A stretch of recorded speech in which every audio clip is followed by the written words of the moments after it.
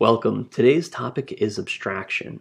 Specifically, we're going to be discussing abstraction in the context of computer science so that you can use these concepts when you're either programming or designing computers or any of these, because it is a topic that permeates all of computer science in every discipline.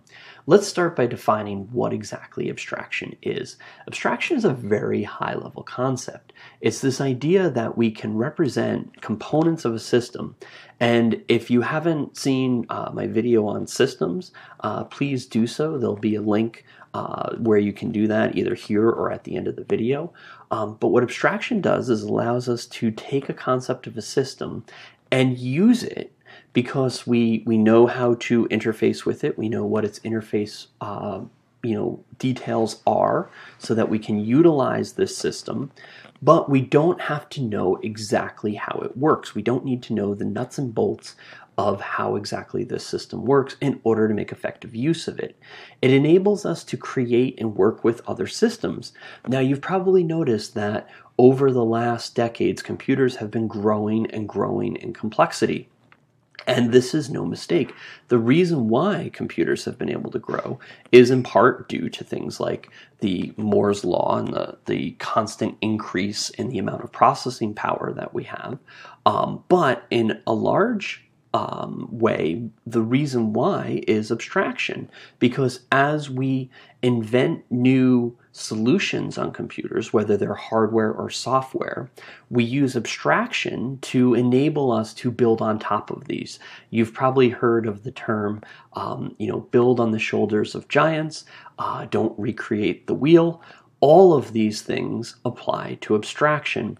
This is an extremely important concept in computer science, and it is not one that I feel that it is okay to just say, oh, okay, I understand what abstraction is. If you understand abstraction deeply, it enables you to view problems in such a way where you can introduce your own solutions, because you see the environment now as an ocean of components and systems and things at your disposal that you can either find a new link between or identify a weak link and make an improvement to that. But it requires a high-level knowledge of understanding the landscape, because no one person can actually understand how all of these systems work in detail, not for all of them. And the other really major point to take home here is that the parts of the overall system that you want to understand very well, you can now, because you can focus on, and you don't need to know all those details of all the other systems that your subsystem is relating to. You just need to understand how to relate to them and how to interface with them. Let's look at some examples now of abstraction in the real world, and not just in computer science examples, although we'll use those too. A keyboard is a great abstraction that we use to interface with the computer, right? We want to somehow get words on the computer. We don't necessarily need to understand, unless you're building the word processor, how the word processor works, or how the display works, or how the processor works, although we hopefully will be as we go through this course. But the keyboard is an interface that allows us humans to type words, in this case it's the three-finger salute that's being typed there, into the computer, and then the computer's layers of abstraction can work their magic, and voila, we have words that we can save. A microwave has a relatively complex system. It has, a microwave unit that cooks our food. It has some electronics that deals with the timing and maybe the weight of the food if it's some kind of smart microwave, and it's figuring out how long it should cook for. There's different sensors in there. There's maybe a blower to send air out. All these different parts. We don't need to know how all those parts work in order to use a microwave, right? An elevator is another example. An elevator is not an extremely complex system, but it is a relatively complex system of pulleys and safety systems and all kinds of things so that it doesn't plummet down.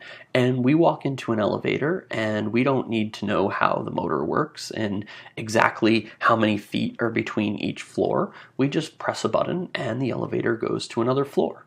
A car is a great example, right? I don't need to know how the motor works, the transmission. I don't even need to know technically how to change my own oil, although hopefully I do. I enjoy cars, so I do. But you know, a car, I can drive it. I know my interface. I know that I have a steering wheel, a gear shift. I know that I have a gauge cluster that's going to give me information about the car, and I can drive, right? And this works its way all the way up to space shuttles and whatever else it is that you want to do. Abstraction is the only way that we as humans can deal with the complexity of the world around us, and it enables us as engineers to focus on the pieces that we need to and improve them, build them, or make them better. In computer science, I love to use the analogy of an onion for abstraction. And that's because, especially in software engineering, it's often the case that the layers of abstraction are hierarchical. And you can view the hardware of the computer as the center of the onion, and you can then work your way out through layers of abstraction. So generally speaking, when you're using a computer, you're way out here on the skin of the onion. You're using applications as a user, or perhaps you're even programming on languages like JavaScript or TypeScript that might be interpreted, and those languages are actually interpreted by an application. So they're very far out in the abstraction hierarchy. Perhaps you've programmed in C or a compiled language like Java or C. Then you've maybe moved yourself a few layers in on the onion. But what we're doing here is working our way in towards this hardware. So the center of the onion is the hardware, and then around the hardware we have microcode, and then we have maybe our operating system with its libraries and its service call API, and then we have applications that run on top of the operating system and compilers that create our binaries if we're using a compiled language. But all of these layers of abstraction have enabled us to know less and less and less about everything underneath them, the center of the onion.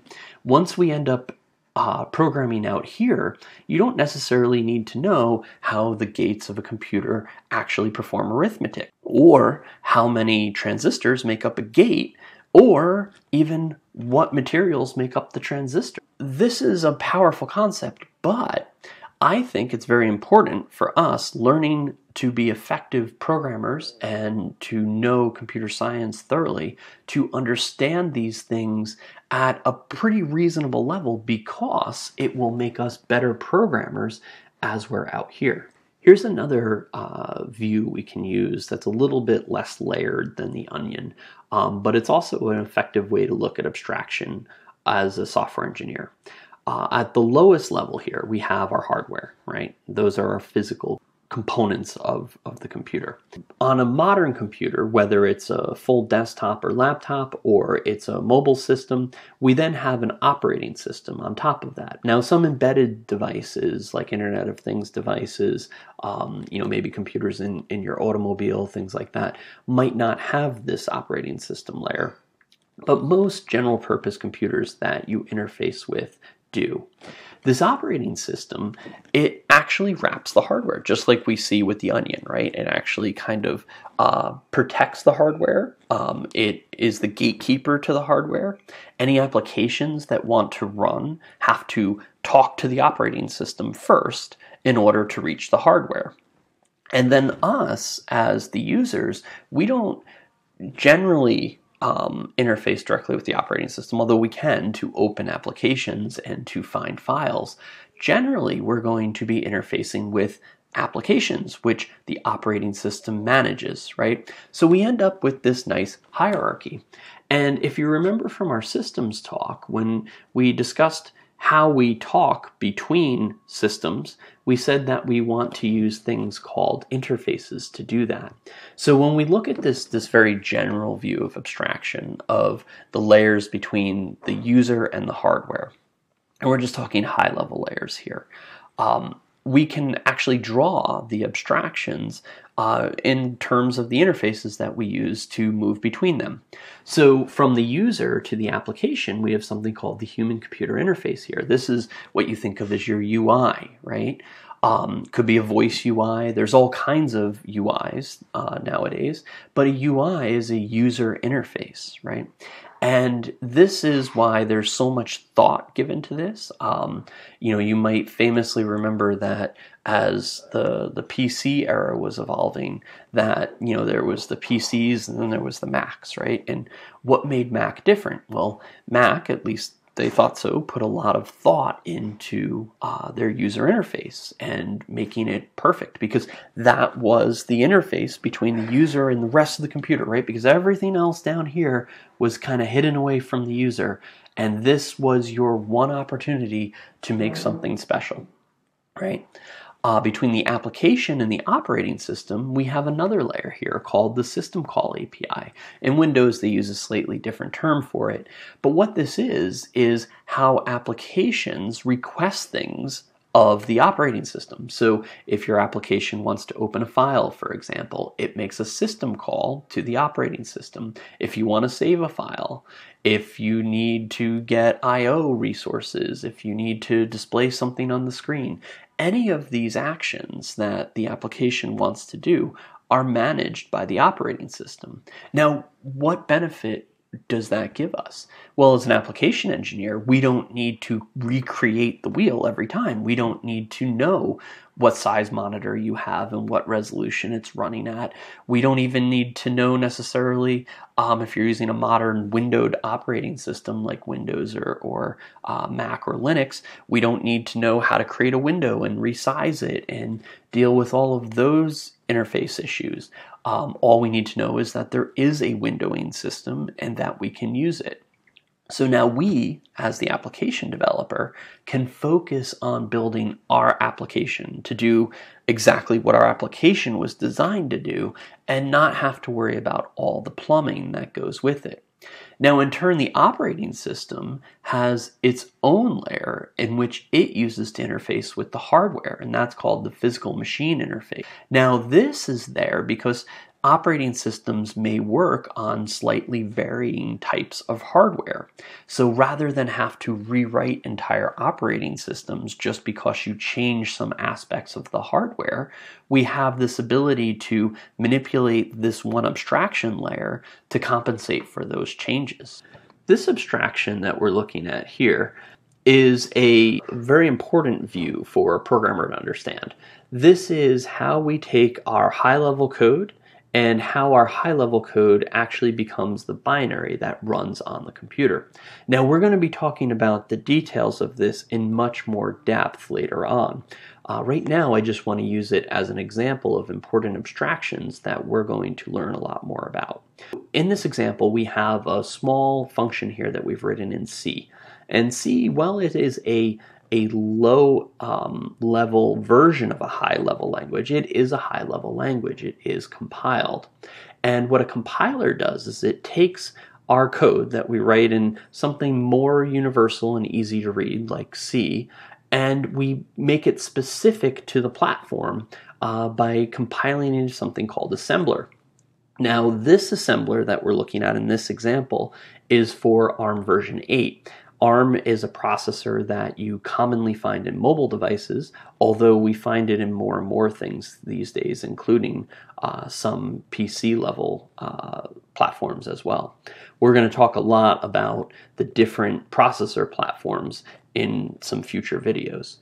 But this assembler is specific to that platform. Now, what's important to denote here is that our function up there, which by the way basically takes in an array and an index, and it swaps the elements of the array at that index and the index plus 1, and it swaps the values of those. That same function, we might want to use it on, say, a phone platform and also on a x86 platform, which is the traditional desktop platform or laptop. But now to do that, we know because we have abstraction in our toolkit that we could change out this compiler, right? We could take this same function and use this compiler to compile it to the assembler that runs on, say, a phone or a mobile device, or even some of the newer computers that are going to use ARM. Or we can use this compiler, change this out for an x86 compiler, and create different assembler from this same code that will run on an x86 based machine. Now, one more important thing to denote here, I'm not going to go into the assembler yet. That's coming as far as what this is and how we use it. This process here, this assembly process, is where we take this assembler and we just basically do a one-to-one translation for what's known as the assembler mnemonic to the actual binary representation of that. Without going too deep, I just want to use one quick example to give you an idea of what I mean. If you look at this add instruction here, I'm just going to make up the string of binary numbers to keep it small right now that I want to use for this. So let's say that an add instruction is represented by 11001 for whatever platform we're on. This add mnemonic in assembler would directly translate to the binary digits 11001. Assembler is not compiled in the same way that a high-level language is compiled and transformed into assembler. It's more of a translation. Assembler is really for our eyes to make it more comprehensible, because when we look at this, we glaze over pretty quickly. And I'm sure you might feel you glaze over pretty quickly looking at this as well, which is one of the reasons why abstraction is such a powerful tool, because now we can move to this, and we can move even higher now with interpreted languages and things like that. So that's everything we need to know for now about abstraction. Understand that this is an incredible tool that we are going to use throughout all of these videos. Please check out the videos on systems and the next video in this series.